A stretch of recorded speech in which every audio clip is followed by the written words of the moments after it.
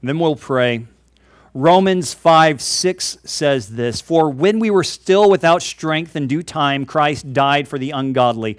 For scarcely for a righteous man will one die, yet perhaps for a good man someone would even dare to die. But God demonstrates his own love toward us, in that while we were still sinners, Christ died for us. Much more then, having now been justified by his blood, we shall be saved from wrath through him. For if when we were enemies, we were reconciled to God through the death of his Son, much more, having been reconciled, we shall be saved by his life. And not only that, but we also rejoice in God through our Lord Jesus Christ, through whom we have now received the reconciliation." Let's pray. Our Father, thank you for loving us. Thank you for reconciling us through Christ.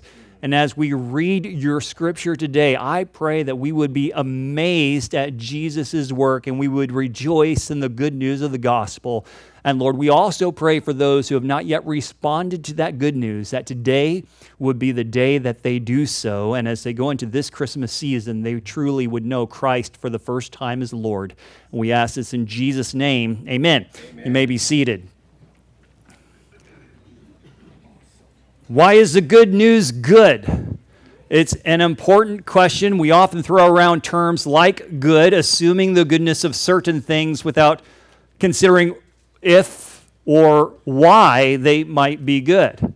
Say a certain movie's good, but why was it good? What was in it that made it good? The plot, the actors, the script, the morals, the action. Might say pizza's good. What kind of goodness are we talking about? What somebody likes on their pizza is far different than what somebody else likes. Those things are, of course, both relative, right? What's good to one person is terrible to somebody else. One person thinks A Wonderful Life is the best Christmas movie ever. Somebody else is bored to tears the entire time. Is all goodness relative? Is there anything about goodness that is objectively good? Well, certainly. You think of a starving orphan who's adopted, well-fed, well-loved, that's objectively a good thing. That child goes from certain suffering to blessing, and that is undoubtedly good. A murderer is arrested, convicted, and sentenced. Again, something is objectively good because justice is done. What about the gospel of Jesus Christ? Well, regardless of what somebody believes about the Bible, this too is objectively good because it's the power of God to salvation. And even atheists can admit that the idea of a God who actively, willingly saves people from the wrath due to sin, that is a good thing, even if they don't personally believe it. It's objectively good. But what is it that makes it good? Of course, the word gospel itself literally means good news. So that's the assumption. But why is it good? And as we started last week, that's the subject of Paul as he gets into Romans chapter 5. Recall that after he'd given the bad news that all people, Jew and Gentile, have sinned, fallen short of the glory of God, Paul at that point, ever since, has been writing of the good news, that we can be saved. And he says that the Bible tells us how we can receive salvation. How so? Well, through justification by faith, via a sovereign judicial act, as God declares us righteous for no other reason than our faith in the person and in the work of Jesus. And as we saw at the end of chapter 4, like Abraham of old, who believed the promises of God, and then God put his own righteousness into Abraham's account. So God does with us when we believe what God says in his word about Jesus, his son. So once Paul had established the doctrine of justification by faith, he began to describe it in detail. This is the heart of the gospel, the good news of Jesus. And what is it that makes this good news so good? Well, what we saw in the first 5 verses of chapter 5 last time is, 1, it's good because what we have because of the gospel, and 2, is good because of who we become because of the gospel. And while we have the benefits, it's amazing. We've got justification from our past, we've got peace from God, or peace with God, and access to his grace in the present. We've got the joyful hope of glory in the future. Likewise, who we become through the gospel is also wonderful because we're molded and we're shaped into the image of Christ. And as tremendous as all of that is in those first 5 verses, Paul isn't done yet. What makes the good news of the gospel so good isn't only what we receive or who we become, it's also what we experience. And what we experience is nothing less than the unparalleled love of God and eternal peace, reconciliation with him. We see it in two ways. One, what Jesus did in his death, demonstrating the love of God. And two, what Jesus does in his resurrected life, forever reconciling us to God. What makes the good news good? Our salvation in Jesus Christ through his death and his resurrection. This is something we need to believe, but it's also something in which we can rejoice. So we see it starting in verses 6 through 8 with what Jesus did in his death. What did Jesus do in his death? Verse 6, for when we were still without strength, in due time Christ died for the ungodly. Now, notice the first word of the verse, for. That's not unusual. A lot of verses begin that way, but it is something to notice because it's a conjunction. Grammatically speaking, it's a conjunction. So it joins the thought starting in verse 6 with the thought that ended in verse 5. And the last thing Paul wrote of in verse 5 was the love of God poured out in our hearts by the Holy Spirit. And so we know at that point we are the recipients of the love of God. But at that point, Paul only gave the bare statement of the fact. So what this love looks like is what Paul goes on to describe in verses 6 through 8. And what it looks like is seen in various aspects of Jesus' death. First is the timing of Jesus' death. The timing of it. He came at just the right time. Our translation says, in due time. I like what the Holman Christian Standard translates this as. It says, at the appointed moment, which speaks specifically to the timing of Jesus' birth, life, and death. Now, as we enter the Christmas season, it's entirely appropriate to consider the time in which Jesus came. It wasn't random. It wasn't coincidental that God sent Jesus when he did. On the contrary, God sent Jesus at just the right time in just the right way to accomplish the right things for his eternal plan. Paul put it this way to the Galatians, Galatians 4, 4, and 5, but when the fullness of the time had come, God sent forth his Son, born of a woman, born under the law, to redeem those who were under the law, that we might receive the adoption as sons. In the fullness of time. Now, Paul uses different wording, but he says the same thing to the Romans as he did to the Galatians here. In the fully completed time, at just the right time, God sent Jesus to accomplish the work of salvation. Now, let me ask you, when was the last time you considered the timing of Jesus' earthly ministry and his death and his resurrection? The timing. It was perfect. If Jesus had been sent too soon, well, he, of course, wouldn't have been able to fill many of the prophecies we see in Daniel and otherwise. He might have lived during the wrong worldwide empire. You wouldn't have had the Pax Romana over the area. All sorts of things would have gone wrong. If he had come at a much later time, again, prophecies in Daniel and other places would have fallen short. The Temple of Jerusalem might have already been destroyed because that was destroyed in 70 A.D., which eliminated the fulfillment of other prophecies, and the whole ability of the gospel to spread would have been hindered. Certainly, if God had waited until today, until 2019 to send Jesus, not only would there have been all those problems with prophecy, but consider all the billions of people who would have perished without even the possibility of hearing of Christ. No, God neither waited too long, nor did he send Jesus too soon. He sent Jesus at just the right time, in the fullness of time, it says here, in due time. The plan of God is perfect. And it's perfect regarding Jesus' birth, his life, his death, and his resurrection. And if that's the case, surely it's perfect regarding the minutia of our own lives as well. We need to trust his plan. We need to trust his timing, because God does everything right on time. And about the time of Jesus' death, consider our own status. What does Paul write about us at that time? What were we at that time? Well, it says here that we were without strength. Now, the ESV says weak, and I like the ESV, but with all due respect to the English Standard Version, we were more than just weak. We were, as the New American says, helpless. Or as the NIV says, we were powerless. We were totally absent of ability, fully without strength. Someone in the hospital might be weak, but still capable to do certain things. All I can eat is Jell-O. Well, you're still eating something, even if it ain't much, it ain't good. But somebody who's dead can't do anything at all. What were we without Christ? We were dead in our trespasses and our sins, Ephesians chapter 2. We weren't able to do just a little regarding Jesus. We could do nothing.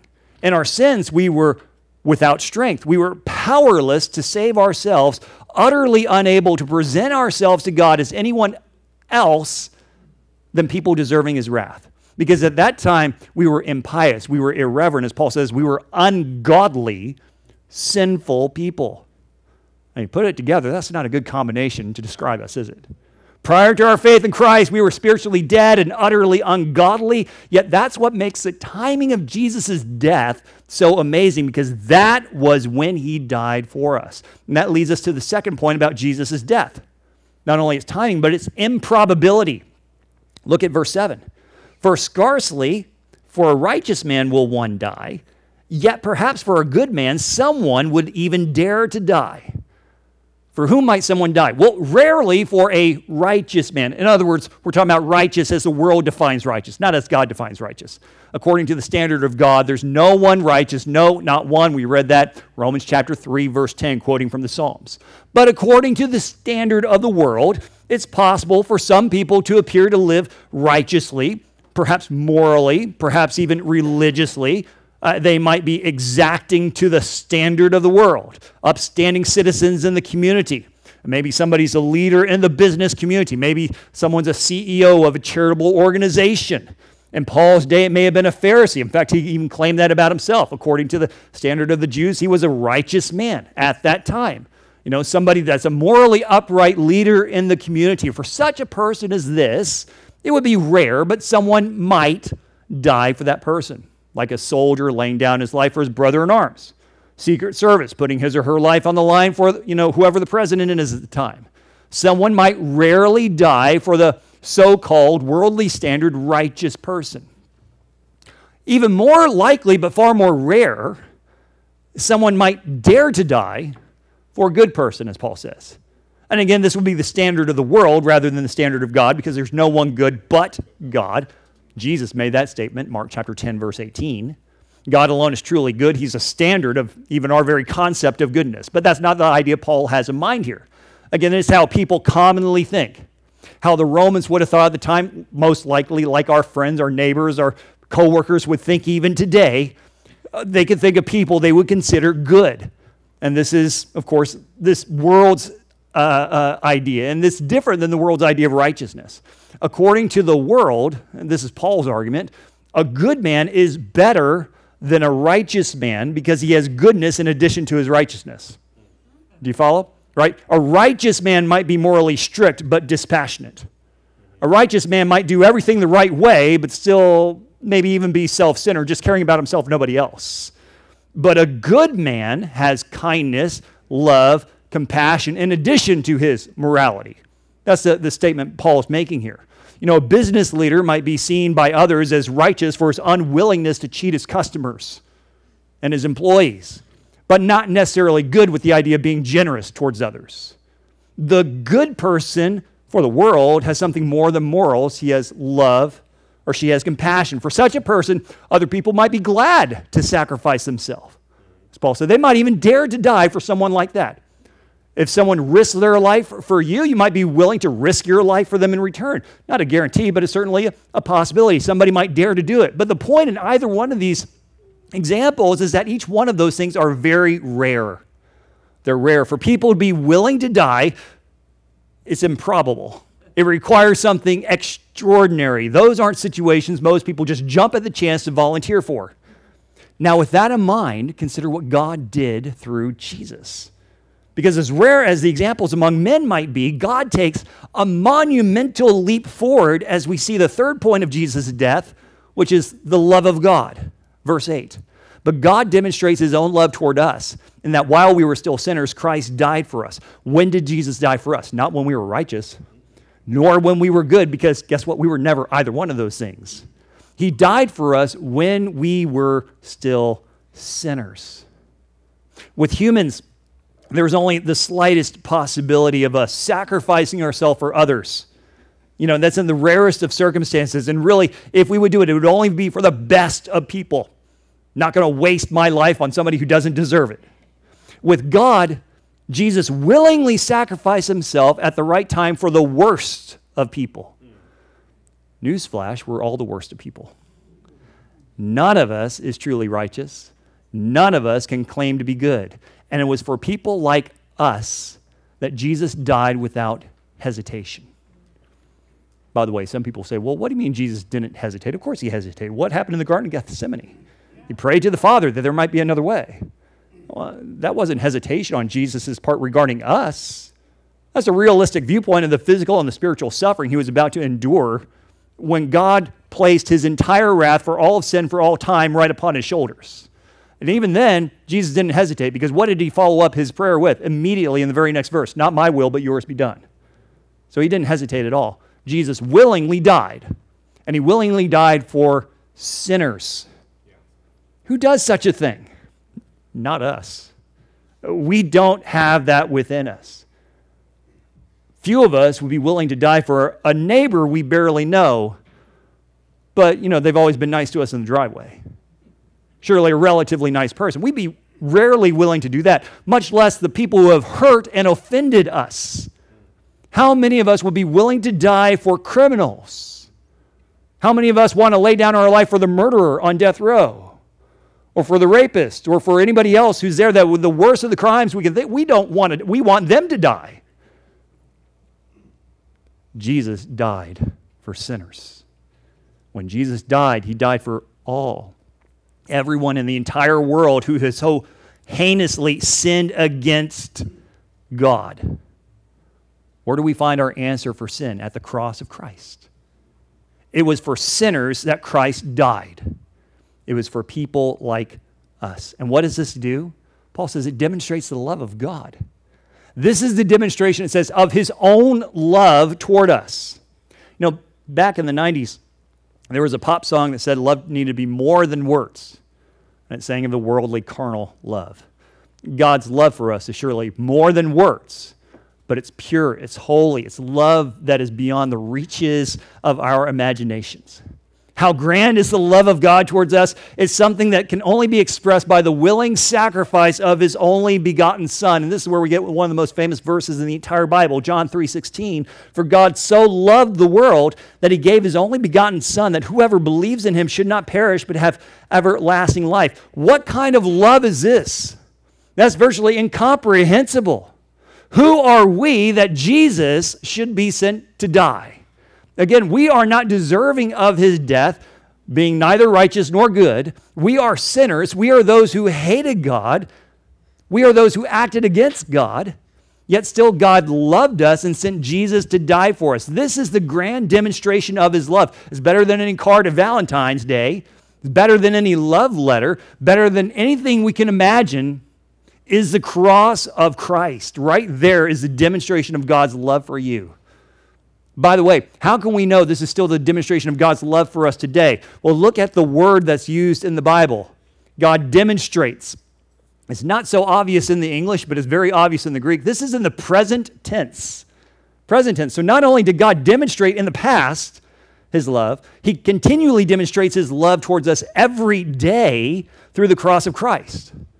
How so? Well, consider when Jesus died, nearly 2,000 years ago in the past, in history. Yet did his death of the cross only demonstrate the love of God towards Peter and John and Andrew and Mary and those who were there at the time? No. The cross of Christ is the demonstration of God's love towards all of us today, even 2 millennia later. And the cross of Jesus will be the demonstration of God's love toward us for all time into the future. Think of how the Apostle John saw Jesus in his Revelation, not chapter 1, we're talking further on, Revelation chapter 5.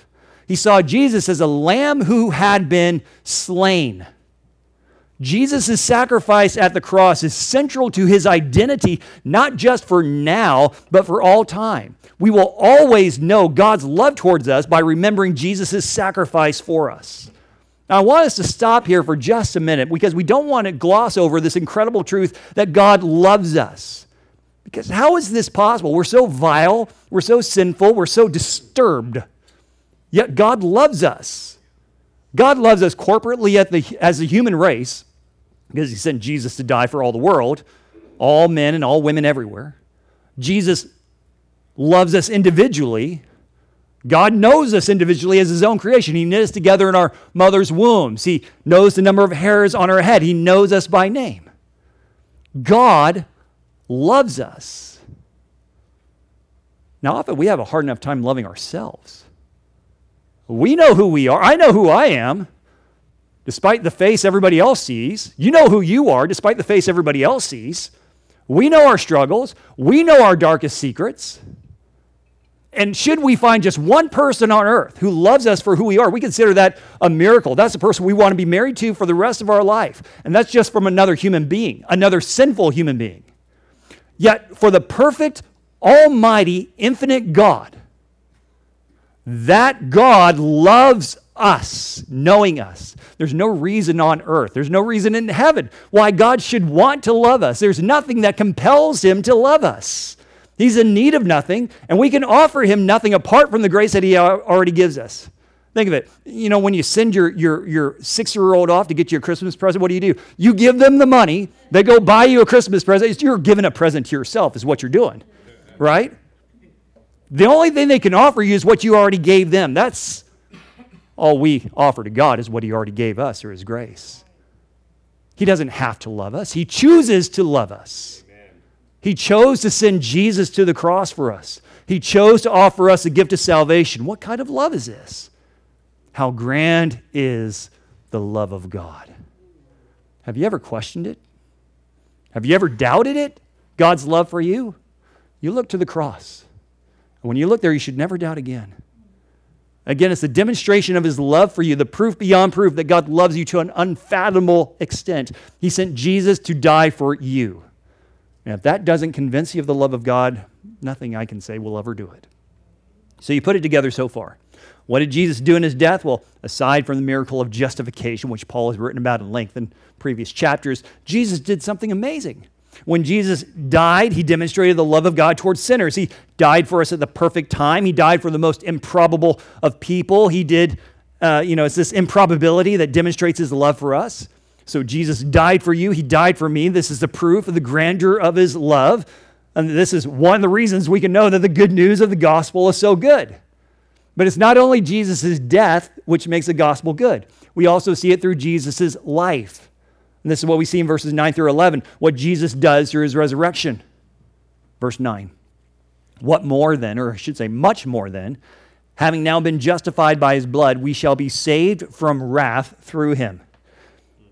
Now in verse 9, of course, Paul hasn't yet directly written of Jesus' resurrection, but he starts to introduce the idea of it. And he does so with this. He says that Jesus saves us from wrath. What is the wrath of God? Well, obviously, it's what we deserve. The wrath of God is God's righteous anger. It's his justice. It's his good response towards sin. It's what ungodly sinners deserve. And remember in verses 6 through 8, we learn that we are ungodly sinners, yet it's not what we receive.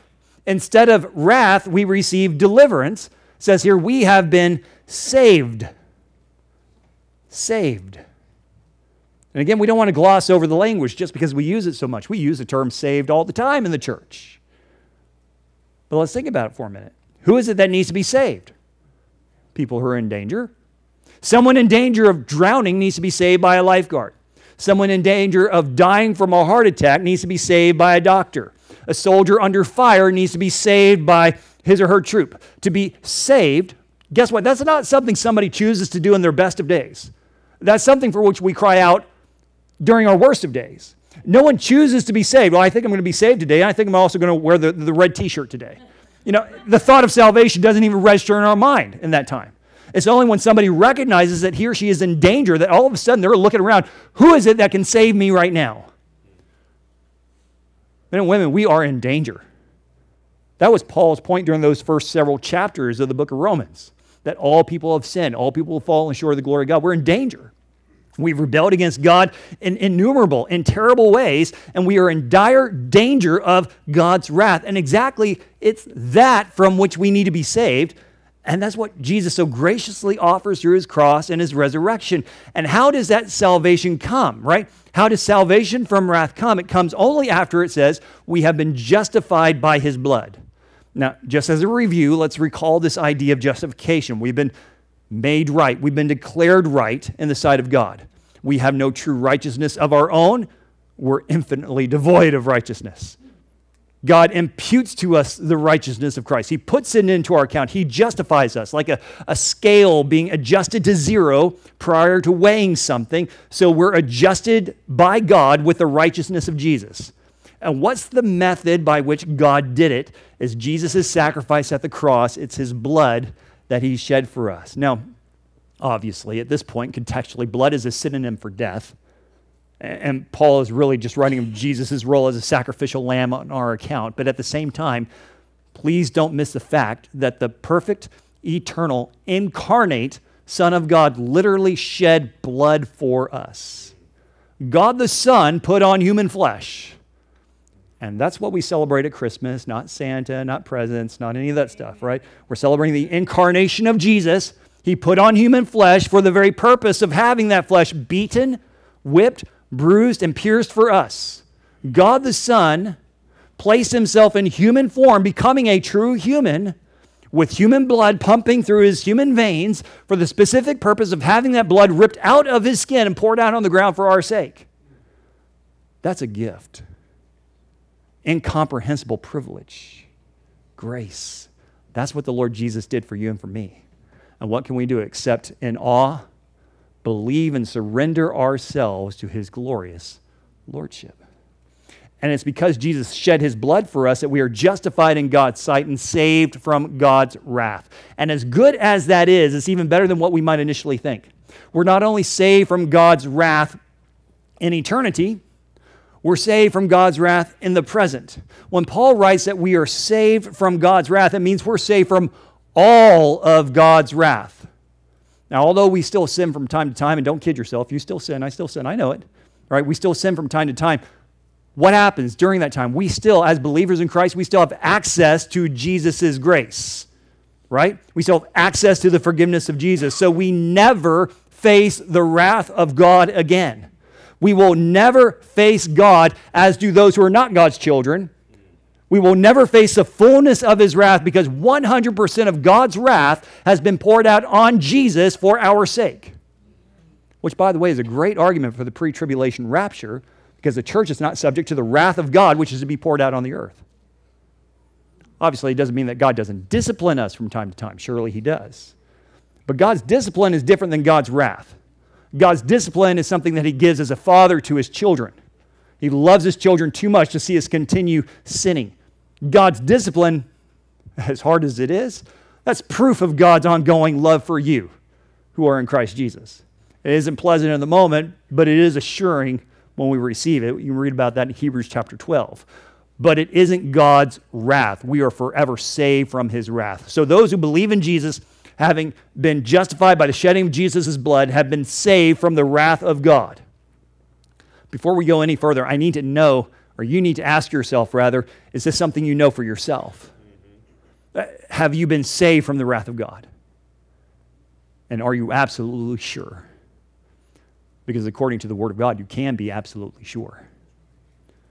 What does this salvation from wrath look like? It looks like reconciliation from war. Pick up in verse 10. For if when we were enemies, we were reconciled to God through the death of his Son, much more, having been reconciled, we shall be saved by his life. The idea of reconciliation, that's a pretty important one here in Romans chapter 5. The word appears 3 times in 3 different forms in verses 10 and 11. The definition of this word is probably what we would expect to be. It's the exchange of hostility for a friendly relationship. Reconciliation, that makes sense. It's this idea of reconciliation with God, though. That is the crux that might cause a little discomfort for some people, because after all, we can imagine situations in which we have hostility with one another as humans. People are engaged with lawsuits opposed to one another. You know, they're opposed. Military rivals are opposed. They're engaged in hostility and warfare. That takes place on a human level. But we say, well, can that sort of thing still take place between men and God? Well, absolutely it can. The Bible shows many instances throughout the pages that it can and that it does take place. Left to ourselves, we are engaged in hostilities toward God. Like 2 opposing nations, we are enemies against God, albeit we're hopelessly outmatched by him. Now, some people raise the objection. They say, well, of course, that might be true of others, I can see how they've lived their life in just all kinds of sinful living, throwing their life away. But that's not really true of me. I've never been hostile towards God. I haven't given much thought, but I've never been hostile toward him. I've never been his enemy. The Bible begs to differ. Paul says very specifically here that we were enemies against our Creator God. The word used specifically speaks of those who are at hostility with someone else. People who are violently opposed to one another, having active hatred towards them. That's what's included in that word enemies. That was us. Now, we might not think of ourselves in that way, but without Jesus, that's exactly what we are. Without Jesus, we are God's enemies. That's why Jesus could say to the Jews in his day, you are children of the devil, not children of Abraham. And this, by the way, this isn't a subjective idea. Well, one person might be more of an... No, it's not that at all. It's not inflated hyperbole. Oh, you're just saying that to make a point. No, it's left to ourselves without Jesus. The fact that we are enemies of God, that's a statement of fact. Consider for a moment what sin actually is. Sin is rebellion. And when rebellion is committed against a sovereign ruler like a king, what's that called? Treason. If we were sailing a ship, it would be called mutiny, right? Rising up against the captain. To rebel against our king, demanding our own will to be done in our lives rather than his will, declaring, I'm sovereign over my life, not you, that is an act of treason. When we sin, we're declaring to God that he has no sovereign right to rule in our lives. We're kicking him off the throne that belongs to him, putting ourselves in his place. See, this changes what sin is. Sin isn't, a mere indiscretion against God. It's to commit an act of treason against the King of Kings and the Lord of Lords. Every lie, every lustful thought, every time we engage in sinful fantasies, or when we hate our brother and sister while we're extolling ourselves, these acts of rebellion confirm we are enemies of God. But notice, please, the tense. That is what we were, not what we are. You were enemies of God. What changed? What changed is the fact that we've been reconciled. All hostilities have been made to cease. Where once there was opposition, now there's reconciliation. Where once there was war, now there's peace. What happened? How did it come? Well, it came through the death of the Son of God. It came through the cross. Question: who takes the initiative in this reconciliation? God. Isn't that amazing by itself? Because you think about it, we should be the ones responsible for a reconciliation. We were the rebels, after all. Somebody who wants to experience the mercy of the federal government, they don't ask the feds to do anything and make, feds, you got to make it right and then we'll be reconciled together. No, they go to the judge, they throw themselves on the mercy of the court. They offer to pay restitution, do whatever, right?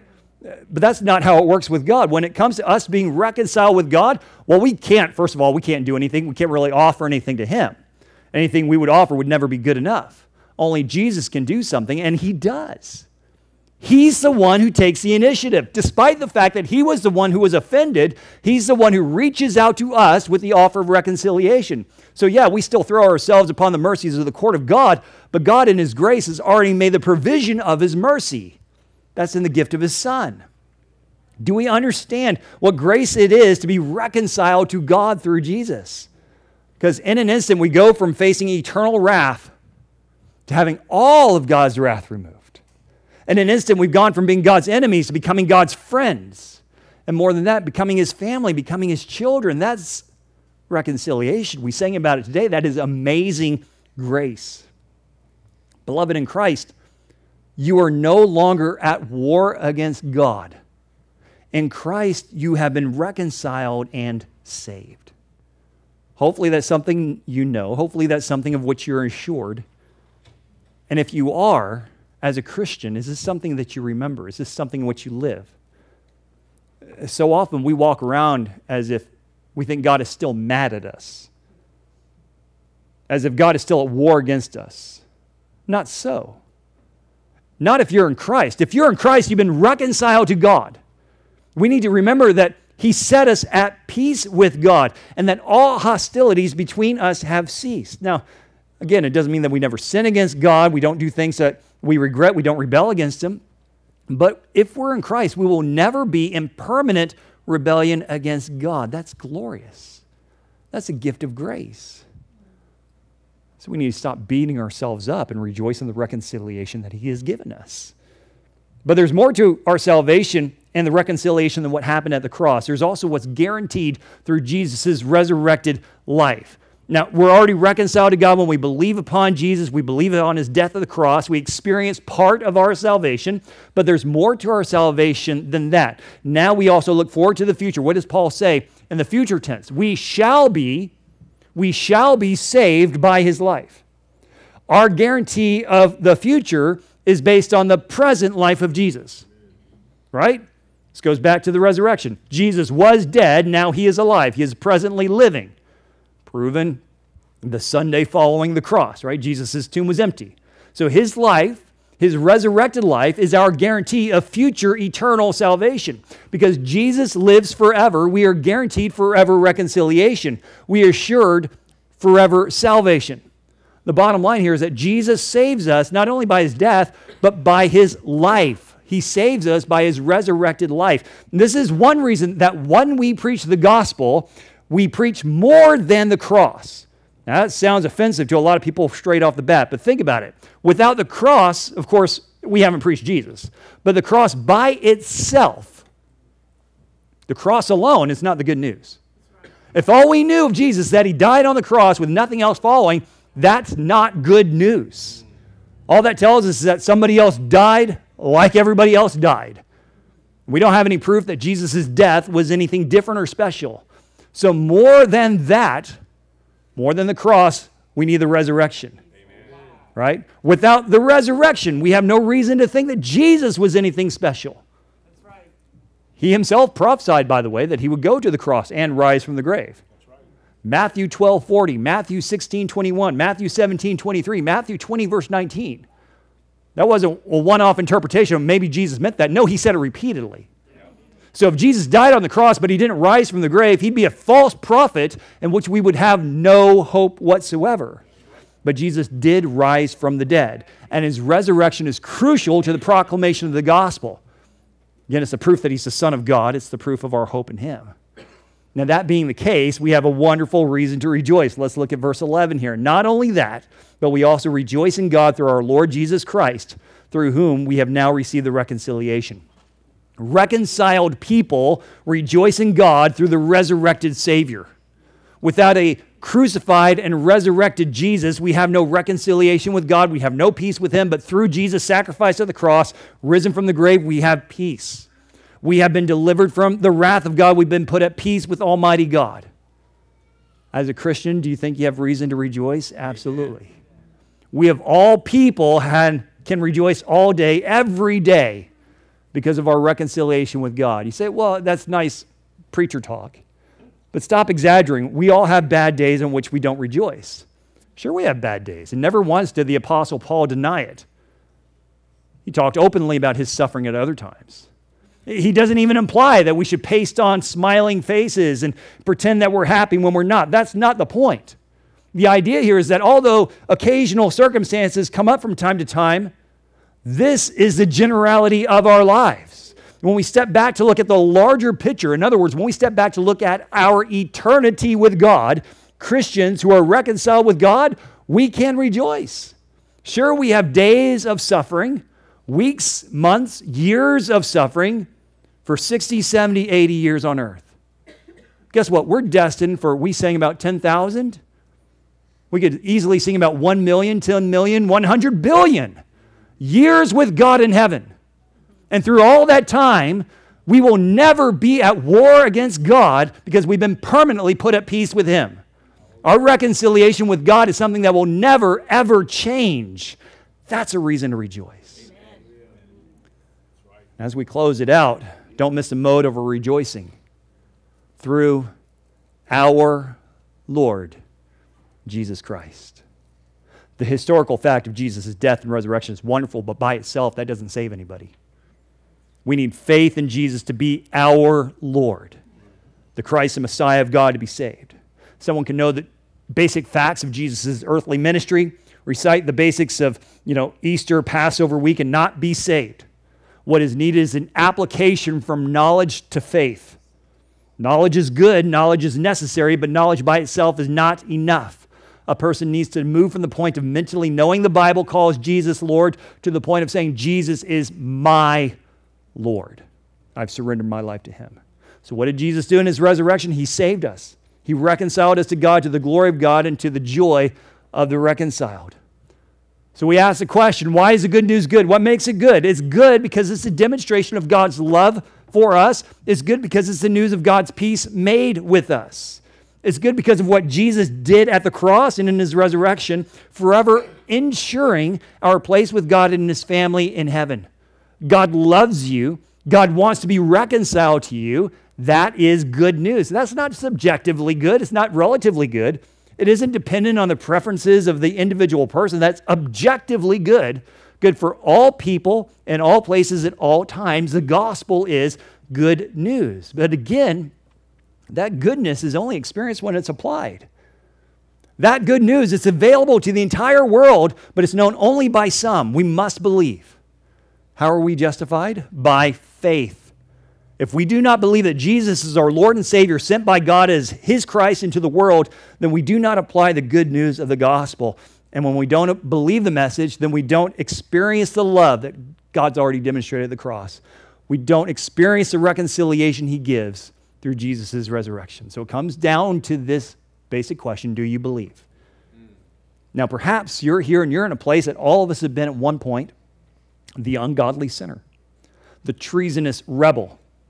Maybe you haven't thought of your sin against God was all that bad, but well, the Word of God testifies something different. And I have a very good feeling that the Holy Spirit of God is testifying in your heart something different. As a sinner, you are at war against God, being his enemy, awaiting his wrath. I implore you, flee the wrath of God. Flee the danger you're in and be saved. God loves you and he graciously offers to save you, so be saved. Be reconciled to God. Be made at peace with him through Jesus Christ. And the very moment you put your faith in Jesus by repenting of your sins and trusting Jesus with your whole heart, you'll be transformed from God's enemy to God's child, and you'll be forever reconciled with him. Maybe you're here as a believing Christian, and I hope that most of us here today are that. Let us rejoice in our reconciliation. Be so overwhelmed by the demonstrated love of God for you in Christ Jesus. Be amazed every day by the fact you've been put at eternal peace with God. Let it shape and change your perspective during your trials. Let it shape your choices with people. How can we continue with grudges against one another when we've been made at peace with God? How can we hate our brother who's just like us when God loved us at the point we were nothing like him? The good news of the gospel, seen in God's love and peace through Jesus, isn't something that just transforms our relationship with him. It ought to be something that transforms our entire lives, period. Amen? Amen. Let's pray. Father, thank you so much for this good news. Thank you for what Jesus did at the cross and in his resurrection. Thank you that you loved us enough to send Jesus for us. Thank you, Lord, that when you sent Jesus for us, he was victorious and he did the work you sent him to do, and now we have been reconciled with you, made at peace. And Lord, I do pray that that would transform our lives, not just make us devotional in our times with you, though that's wonderful, we need that, but let that change how we live our lives with one another as well. Father, I also pray for those who have not yet responded to this good news. Help them now move to the application of the facts. Help them have faith. Give them what they need in this moment to respond to Christ Jesus, calling out for him to be their Lord, their Savior, forgiving them of their sins, surrendering their lives to him as Lord. We love you. And I thank you, Lord, that you do save every single person who calls upon you by faith. We love you, Lord, and we pray these things in Jesus' name. Amen.